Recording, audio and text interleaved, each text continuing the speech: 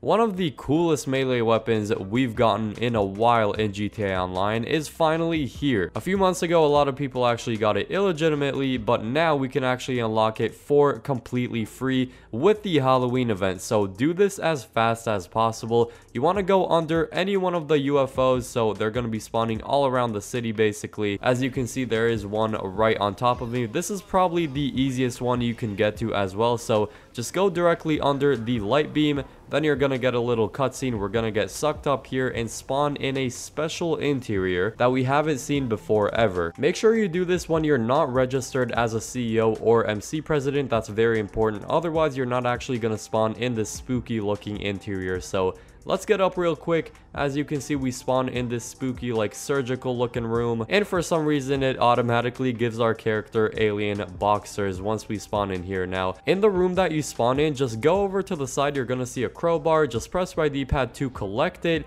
and that's the first step to unlocking the shocker melee weapon. Second thing we're gonna do is go over here to this room on the left side. I believe you're gonna see this box. All you're gonna do is go up to it, press right D-pad, and with the crowbar that we got, we can actually open it. Also, why is there a random cat just sitting in the corner there?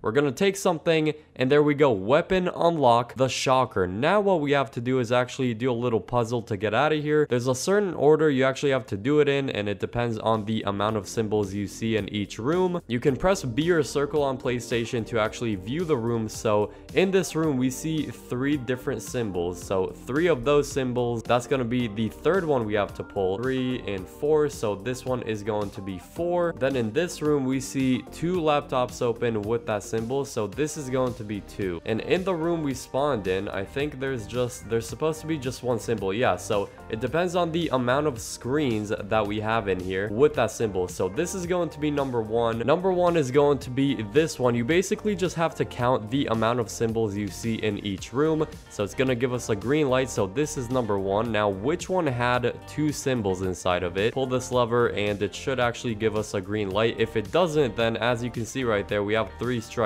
I'm on 2 strikes already. We saw 3 symbols for this one, so let's pull this lever, and the last one is going to be that very scribbly line one. So this is the combination for me, but it might be a different combination for you, just so you know.